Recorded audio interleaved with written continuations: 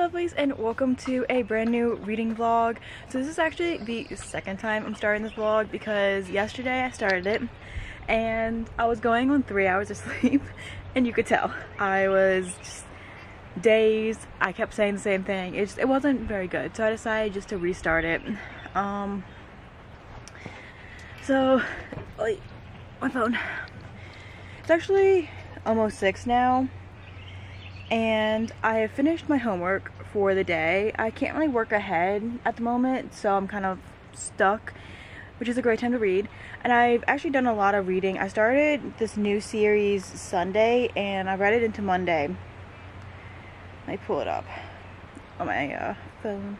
So I was not planning on reading this series, but I'm a part of Jenna Showalter's like fan group, and someone in there recommended the series. And oh my god, it's so good. I'm planning on doing reviews of this on my channel and on my blog. But the first one is The Fae King's Curse. I read that in a night. I ended up staying up until like 6 o'clock into Monday morning reading the book. And then I have The Fae King's Dream, which I actually finished yesterday, which is what I was reading and wanted to talk about. And this morning I started The Fae King's Prize. I'm about 30% into that, and that's what I'm going to be reading today. And the series takes place in like this other world. Like, we have our world, but then there's the Fae world that you can like portal to. And in the Fae world there are 3 kingdoms: the Dream Kingdom, the Dream Realm, the Night Realm, and the Day Realm. And then there's also like this in-between area that's not really ruled. It's kind of like neutral territory that's called Dawn and Dusk. Basically it's about these 3 kings who had been cursed by this witch coven. Coven decided to curse the firstborn of the royal family in like a kind of a poetic way. So the witches were blinded, so the firstborn sons of the royal families went blind, and the only way they can get their eyesight back is if they find their fated mates. The problem is that with Fae, to find their fated mates, they need to look them in the eye. So while they're blind, they cannot actually find their mates because of the fact that they cannot technically see them.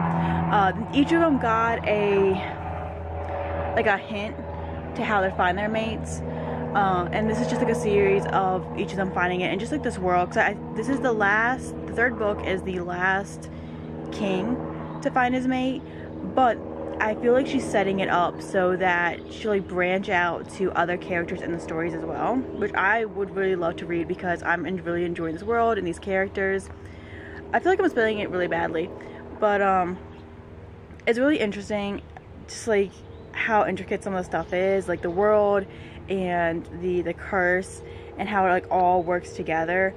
So I've been really enjoying it and I highly recommend it. Like I said, I'm gonna be doing like more in-depth review on my blog and my channel and everything, but the first book is about the Night Realm king, and in that book he actually almost dies when he is a child, and god, what's her name, Whitney, ends up saving him, and he has like this friendship with her.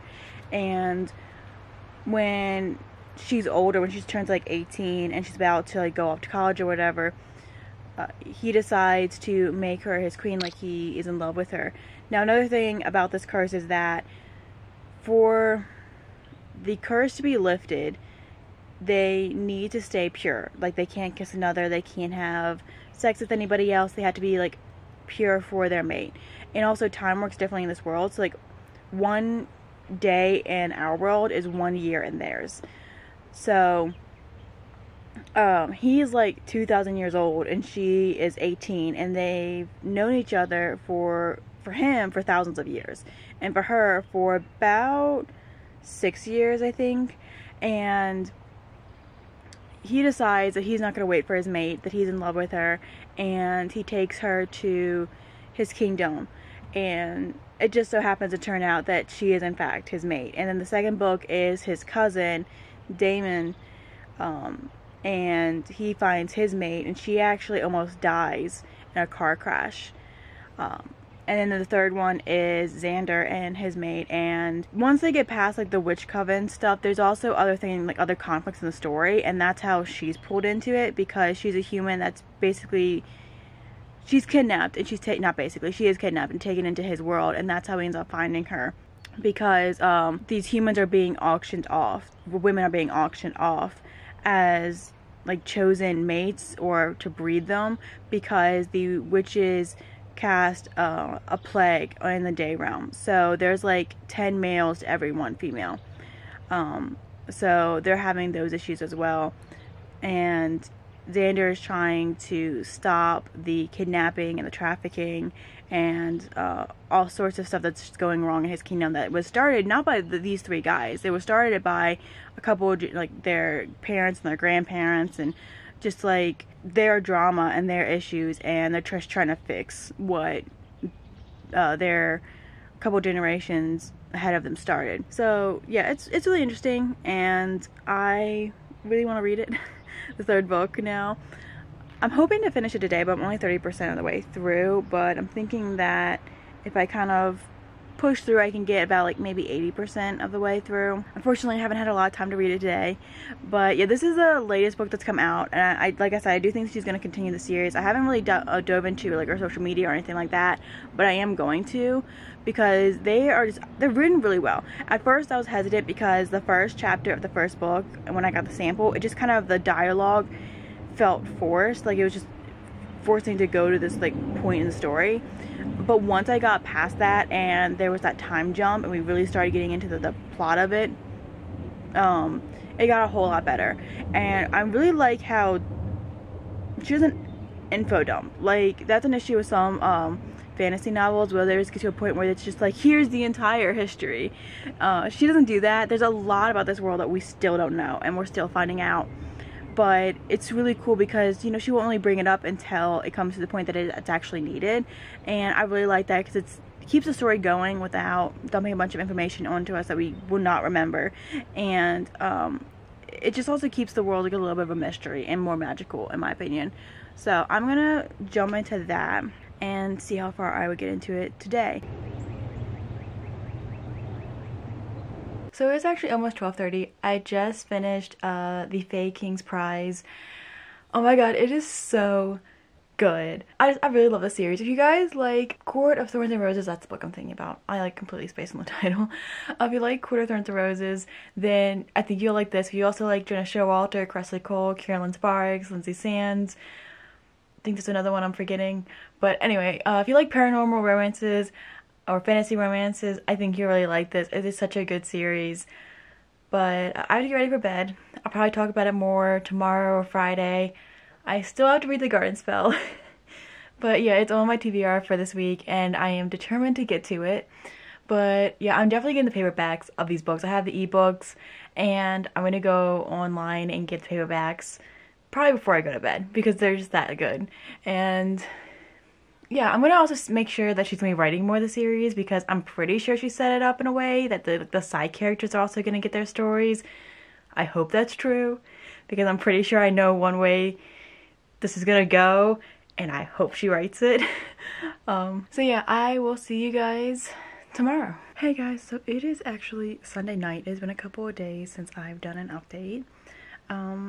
The schedule for last week just kind of went a little wonky.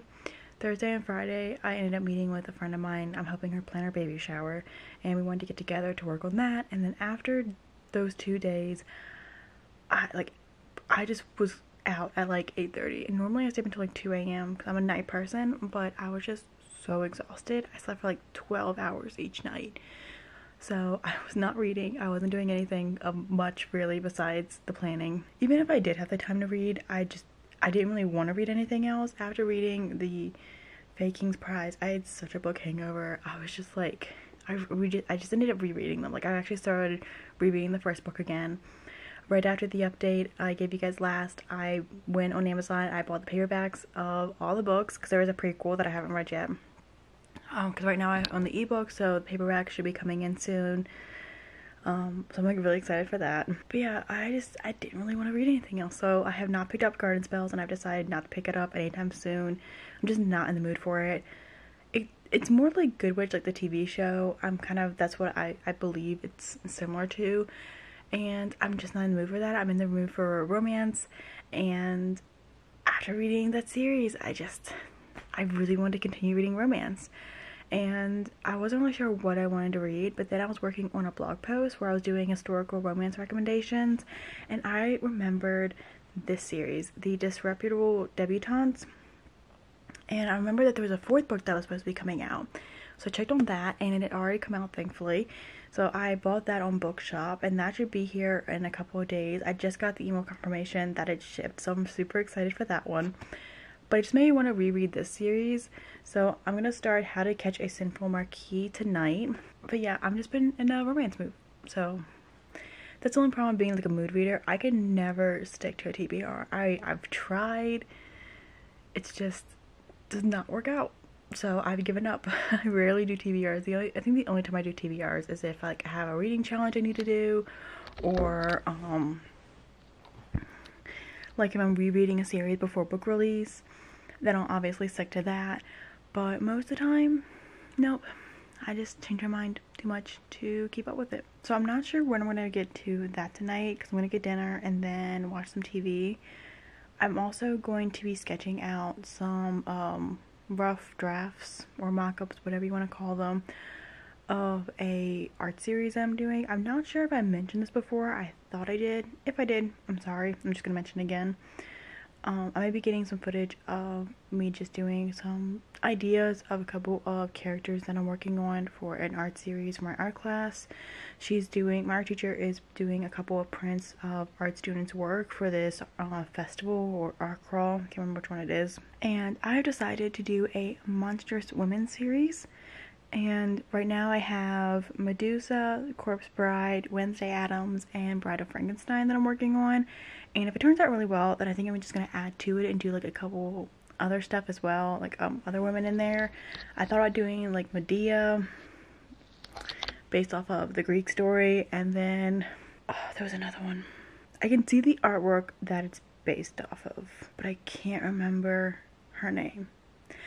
And then I also thought about doing a like Grimm's fairy tale princess style thing, kind of like turn the princesses like darker, not like evil, but just like, I guess maybe evil, like it has this evil look to it, more like Grimm style, more gruesome.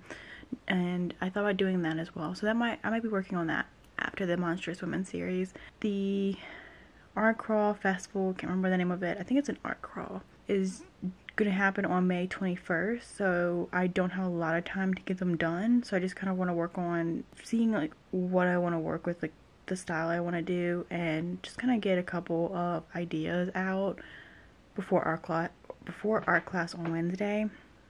Lilo, my cat keeps trying to drink my water. And hopefully I'll get reading some tonight. I just want to update you guys because it's just gonna be like a couple of days jump. And yeah, this is all gonna be part of the same vlog. I'm not really gonna be keeping the schedules like from Monday to Friday or whatever. It's just gonna be whenever I start a vlog, whenever I end a vlog. So yeah. So I'm back outside. It is Monday, and normally Mondays are really busy for me, but I've been extremely lazy today. I've just spent most of the day reading. I was wrong last night. The first book in the Disreputable Debutantes is, hold on, How to Catch a Wicked Viscount. I think I'm pronouncing the last word wrong. I always feel like I'm saying that wrong.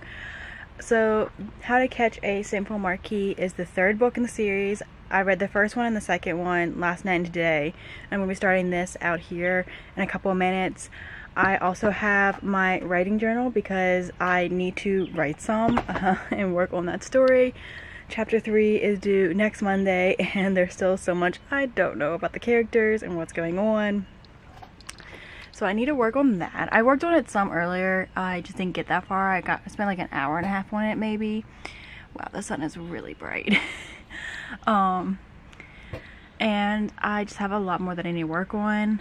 My notebook is becoming so messy. Just so many like notes jotted down, random ideas.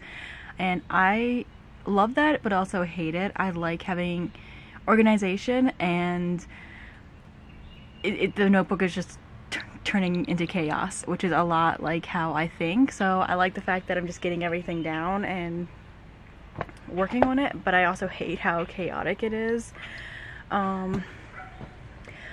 Also, I finally got my Once Upon a Book Club VIP letter. I sent an application for that in maybe a couple weeks ago. I can't remember when I did that, but it was after they announced the Bridgerton box, and I joined their Facebook group and I pre-ordered the Bridgerton box, and they put it on there that they were looking for VIPs to promote their boxes. And I've done a lot of rep searches, I've entered a lot of stuff, and nothing has panned out because I just don't have that many followers. So I was just like, I'll just do it because, like, why not? Like, what's the harm in trying? And when they sent me the email saying that they accepted my application, I was over the moon, like, so excited and so happy for the opportunity. So for those of you guys that don't know, Once Upon a Book Club is a book subscription box. They have adult books, fantasy, romance. They now have young adult. And it was a lot like Page Habit, which I've done a couple of, my mind just went blank, of videos on Page Habit. Unfortunately, Page Habit doesn't exist anymore, but it is really similar to how that works. Basically, they send you a box every month with, you know, whatever genre that you're interested in and have ordered. And they have a book, and they also have gifts. Now, the difference is that each gift is linked to a page. So as you're reading, it'll like tell you open this gift, and it'll be something based off of the story, which I think is really cool. So you have the monthly box where you're figuring out like what book you're getting, and it's really exciting. And then as you're reading the book, you just like open all these gifts a little bit at a time, and it just sounds really fun. And I'm really excited for the Bridgerton box because it's one of my favorite historic romance series, and it looks so cool, and I'm really excited about this. Now, I don't get sent a box every single month. I have a code, which I'll link down below, and I'll put it on the screen if you guys are interested in checking out the boxes. But yeah, they pick out a couple of the VIPs a month, and they will send them a box. So I won't be getting a box every month. I'll be getting like every couple of months. Really excited about that, and I'm actually kind of glad that I'm not getting it every month, because then I would feel like compelled to read the book immediately, and I just don't think I can keep up with getting a book a month and keeping up with reading that, because I do get into like reading slumps pretty easily. So I'm actually kind of happy with the fact that I'm not getting one every single month, or that I have like multiple book subscription services, because I don't know how people keep up with that. I would not be able to read that much. That's the game plan. I'm going to listen to some music, brainstorm for the story some, and then read, and hopefully I finish doing some stuff that I need to do today. Although I'm kind of just sinking into it and being like, you know what, I'm just gonna do whatever and enjoy relaxing, because yesterday I like got into such a tizzy about traveling at the end of the week and all the stuff that I need to get done, and I'm just like, you know what, I'll get done when it gets done. It's okay, it's not the end of the world. And I think that this is just kind of because of yesterday. Normally when I have like one of those moments where I'm really anxious about something, I clean a lot, I do whatever I need to do, I'm in such a rush to get like everything done, and then either a couple hours or a day or so later, I'm just like crashed. Like, I'll be so tired like I am today, and I would just end up like vegging out in front of like the TV or reading or something. So I think that's kind of why I'm taking like a lazy Monday, because the other day I just like worked myself up. But yeah, I'm gonna see what happens. Oh, another thing I forgot to mention. I did not show you guys anything that I was working on yesterday with my artwork, because I hated everything that I was working on, and I actually only spent like 25 to 30 minutes on it, because I was getting so frustrated that it wasn't turning out the way that I wanted it to. So I ended up just taking a step back. I was thinking of working on it some today. I just don't see that happening, so I might work on it tomorrow or Wednesday, which is when I have my art class usually. So I'll hopefully show you guys later in this vlog some of the stuff that I'm working on. But yeah, the other day I just did not like anything, and I ended up erasing everything that I was working on, because I was just like, this isn't what I want. So yeah, I'm going to get to work. Okay, so I have solved the sun issue. That is actually the canopy that's supposed to go over the swing, but we don't have the pieces that connect them anymore that are supposed to go here. I don't know what happened to them. They just vanished. And oh my god, the sun was just like killing the back of my neck. So I decided to pin that up because we had like those bars up there, and I was going to use these clip things, but I forgot that there's actually Velcro on there. So yeah, I just like makeshifted something to block the sun. And I'm very proud of myself right now. Hey lovelies, so it's Wednesday. Yesterday I ended up not picking up the camera because I was actually filming other videos. It was so strange getting back in front of the camera and sitting down and filming stuff. Good, but still like strange. I haven't done that in over a year, I think. Yeah, I got some of those videos done. I did not get any of the book reviews I wanted to done besides the Shadow and Bone review. And I was so tired yesterday after I filmed a couple of videos that I was like, I'm not going to push it. I just don't think I'm going to be able to get them done and get them done the way I want to. So I'm just going to have to wait until I come back into town to do that. But I waited to do this update because I was waiting for How to Catch a Devilish Duke to come in. This is the 4th and final book in the Disreputable Debutante series.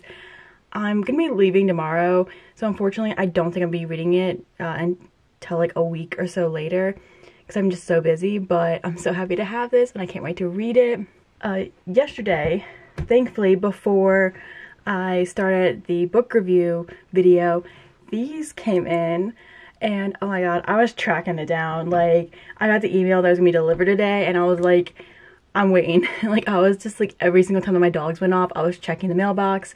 I was so excited for that. So I'm so happy to get these books. Yeah, my fiance, I walked back in from the mailbox and he saw I had packages and he's just like, did you just get more books? Didn't we just buy you books? I think I'm done book buying for a little bit. Probably like a month or so. I do fairly good not buying a whole lot of books.